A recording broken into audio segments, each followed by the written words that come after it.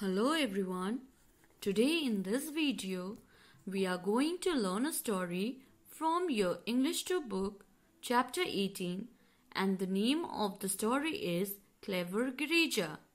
This is part 2 from the same story. So let's start.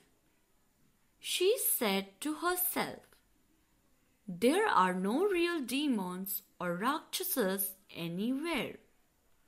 I don't believe there is any demon in the forest. But then who rings the bell?" She thought for a long time and then said, "I'll go to the forest. I'll find out who rings the bell." Girija went to the forest alone. When she saw the monkeys ringing the bell, she was very surprised. She then quickly made a plan. She went to the headman of the village and said, "If you pay me well, I'll drive away the demon." The headman called all the village people and said to them, "I have good news for you.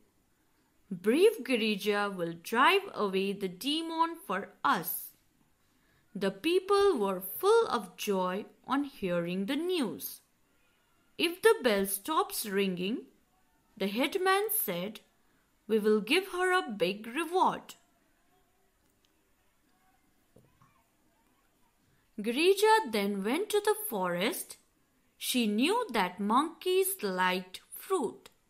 So she took with her a basket full of bananas and nuts.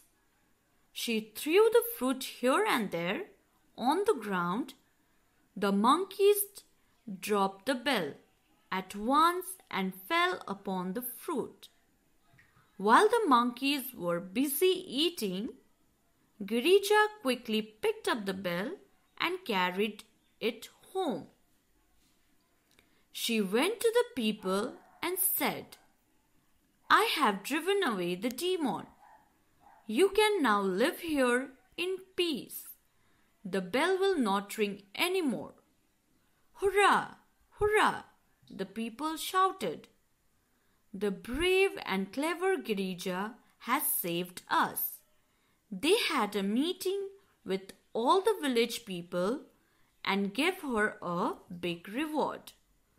I hope you liked this